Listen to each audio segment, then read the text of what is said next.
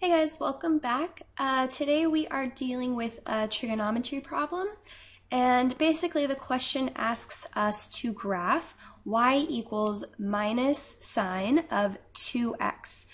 So this is actually in the form y equals a sine bx, where the absolute value of a is equal to the amplitude, and the period is equal to, period equals 2 pi over b.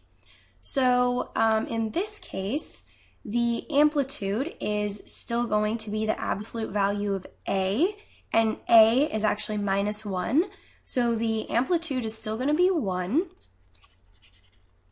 And if you remember, the amplitude is basically the distance from the x-axis to the top of the peak. So in this case, this one here would have an amplitude of 2, it looks like. This one as well. This one looks like it has an amplitude of 1. This one has an amplitude of 1, and this one has an amplitude of 2. So actually, just based on that information, we can cancel out these 3 answers. So now going back to our period is going to be 2 pi over b, which is 2, so that's going to equal pi.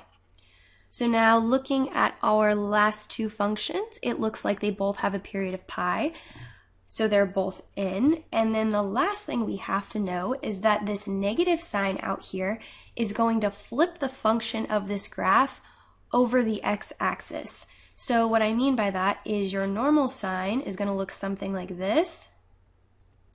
But this negative, if you just had negative sine x, it would look something like this. So it's still going to have the same period, but it's just going to be flipped about the x-axis. So knowing that, looking at our last 2 choices, it looks like this one is in fact just flipped.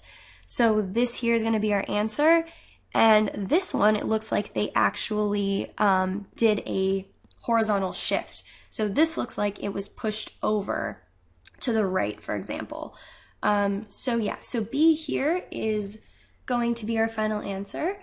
I know that video went a little bit quickly, but I am Math Tutor, and my email is in the description box if you do need any additional help.